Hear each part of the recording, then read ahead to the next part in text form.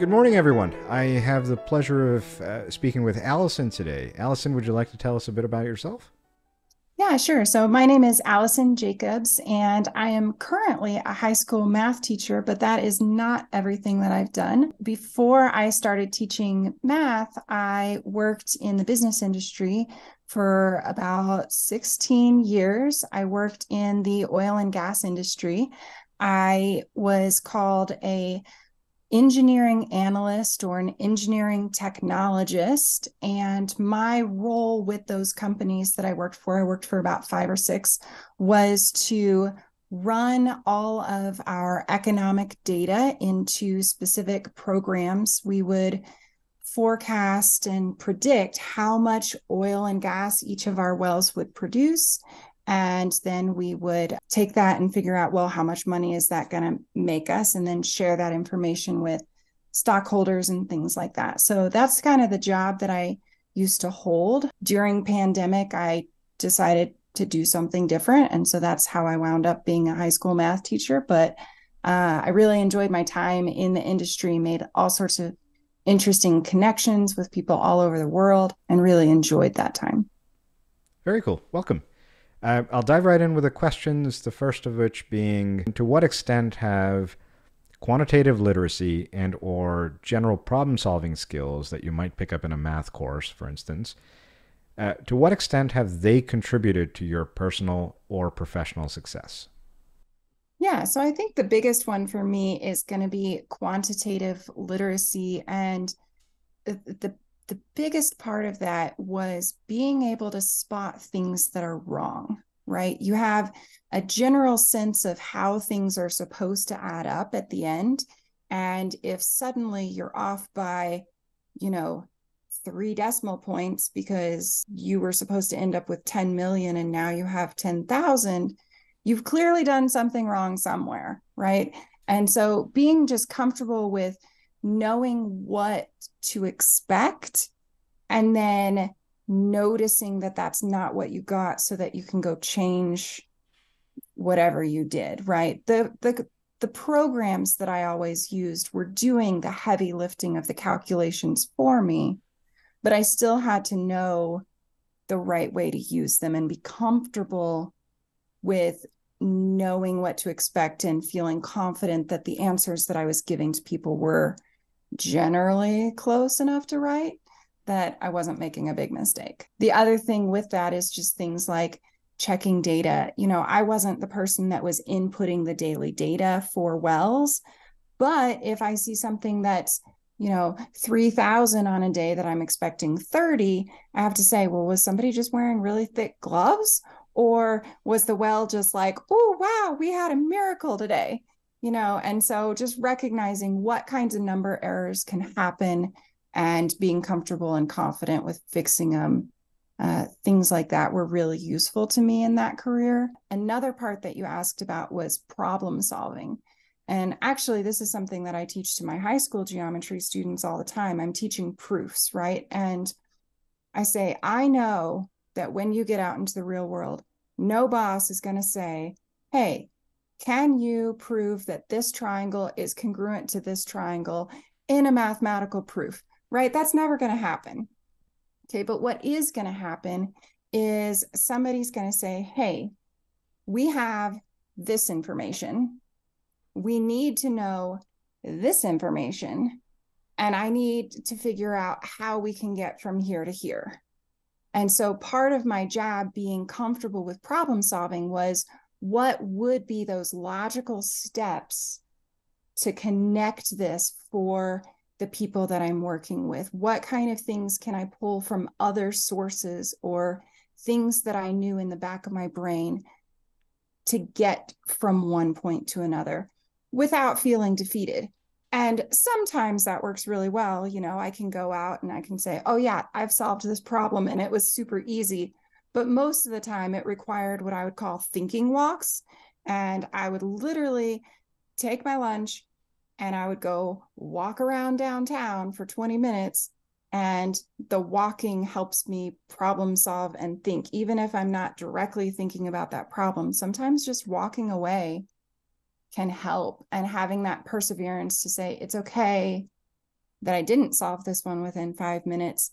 I may not solve it this week, but I'm going to keep thinking about it until I come to a solution. And so having that perseverance can really, it certainly helped my professional success. I had a lot of people that I mentored that would give up and come to me right away. And, you could just tell that they weren't going to be as successful in the industry because they didn't have the perseverance to spend time thinking about it. I'm definitely going to borrow the phrase thinking walks. That's the first time I've heard it.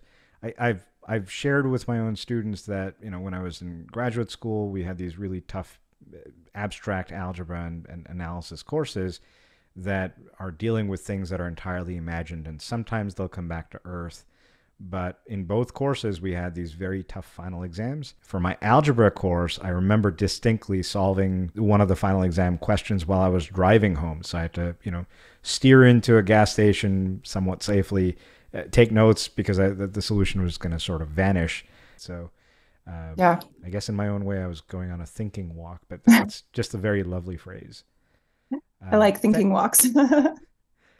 Thank you for sharing that. The next question that comes in mind is, how do you think your professional life would be different, if at all, if you didn't have the same relationship that you currently do with just basic, simple mathematical ideas? So whether it be problem solving or quantitative literacy, whether it's facility with numbers or dealing with abstract ideas, how, if at all, do you think your professional life would change or would have changed?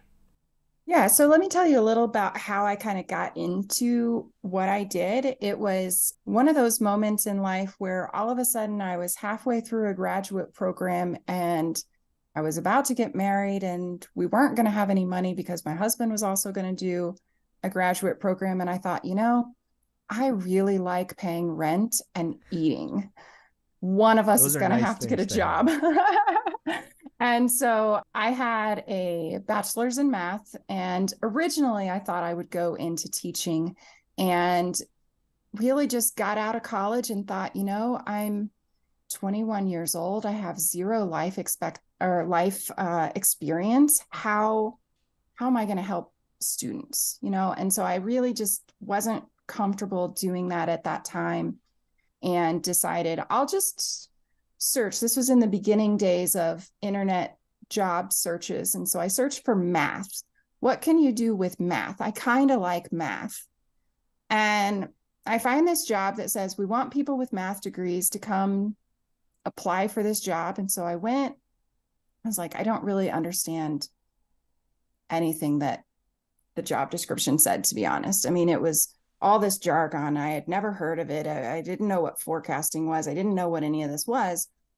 But I went down, they had me take a little basic math test, and I passed it, and they offered me the job. And I was like, okay, that was weirdly easy. And I get into it, and it's all building spreadsheets and running numbers and somehow they had me like programming, and I've never programmed in my life, but I had a mindset of wanting to learn.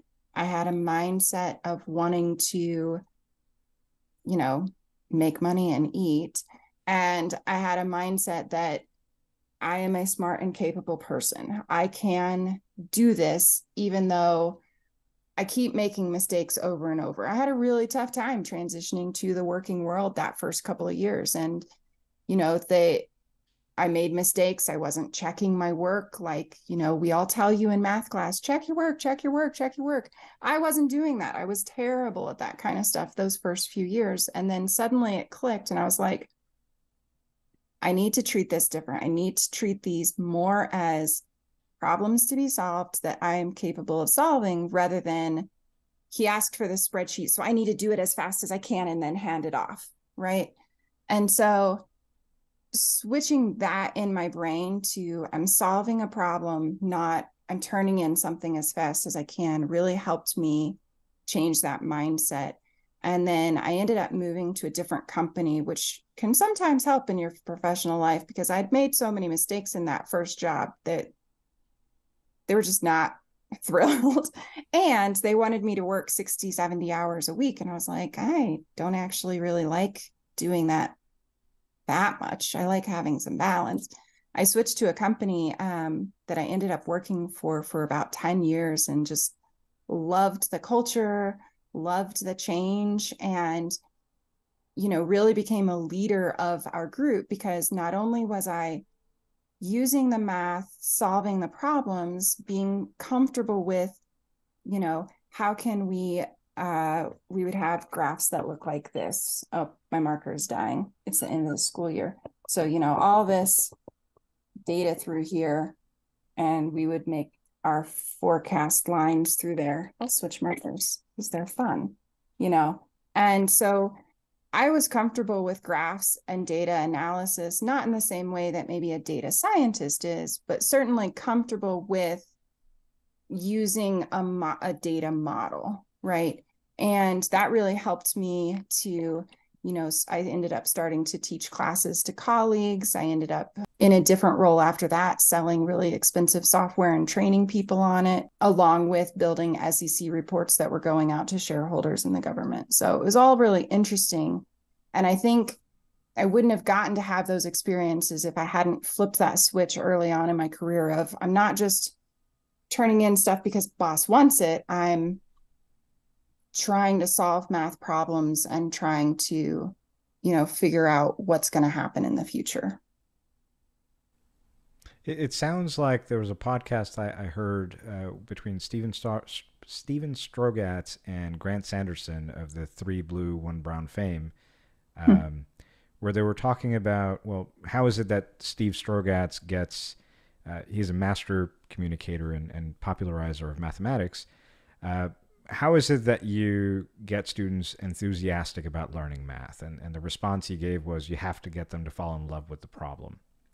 So that's what you were talking. That's what where it took me that, someone else didn't have to tell you to fall in love with the problem. You turned busy work, as it were, or sometimes other folks might see it as busy work of, I have a report that I have to fill out or finish and then I have to turn it in. If you turn that into something that you can enjoy tackling, just having a different frame of mind can often make things that maybe you don't enjoy turn into more enjoyable things, because now you're approaching it as a challenge, or maybe with a healthy sense of adventure as opposed to it being work. Yeah. Last question to round out the bend would be, can you think of anything specific, any specific examples or maybe situations that pop in your head where being comfortable with mathematical thinking, or again, quantitative literacy, helped you tackle, and if things went well, maybe even resolve a complex issue that you were dealing with? Yeah. So a couple of specific examples kind of came to mind when you said that. My job was very number centric. I ended up being one of the only people that actually had a math degree in that company I worked for a really long time. But certainly all of us were using mathematical thinking, even if they didn't have that background. One of the tasks that I really kind of stands out in my mind is we were trying to figure out. So, like I said, I did a lot of forecasting, what's going to happen in the future. And that included everything from how much will the wells produce, how much will we spend to get that to happen, how much will we get paid for that based on the up and down price of oil and gas, which is very volatile. And the one thing that was consistently happening year after year after year was we were consistently under planning how much we were going to spend to get that oil to produce, right? So every year our operating costs were 10% low. And I'm like, well, it's just because that happens, right? Like, can't explain why you can't predict the future. I don't have a crystal ball. And I was like, no, I really should probably maybe think about this a little bit deeper than flippantly answering, I don't have a crystal ball. That's not really an appropriate business response. So I ended up working actually with our accounting group, which we were very separated. The accounting group does the accounting, that's the bills paid and all that stuff. The engineering group is the engineering group. And, we're in different buildings, for goodness sake. I mean, I don't know that I can walk across the field to go talk to them, but, you know, I decided I would suck it up and go talk to the accountants. It turns out they actually know stuff, which is great. I had no idea what they knew because I was over in my engineering tower and they're all in their accounting tower. You just don't know what everybody knows. And it turned out that we were not accounting for paying people in an office, right? Like all of our fields in various places across the United States had oil workers that would go out to the field and do tests and things like that. We were paying all of those guys. You want to know who we weren't paying? The wonderful office people that were keeping it together and telling us whose schedules and sending us the reports and things like that. Somehow we just missed it, right? But once I could dig in with the accountants and they could show me exactly where all of the money was going each month, we found that it was a super simple fix, but somebody had to make that leap of, you know, recognizing that there's maybe some piece of information that we don't have, like I'm talking about that problem solving earlier, and where could we go to get that, and how can we tie it all together? So that ended up being a really good project for me just because it was interesting, but also it helped us really reduce that error that we were making year after year after year. I think ultimately somebody thought that it was included in this particular coded line, and I had to kind of convince them, nope. You need to pay Janine. It sounds like a huge either potential savings or even if you're not saving the company money, knowing that it's not some 10% of operating budget isn't getting sucked into this black hole that no one can account for is probably a good thing from, you know, the SEC side as well. That it's 100% a good thing to know because our job was to be as accurate as possible, right?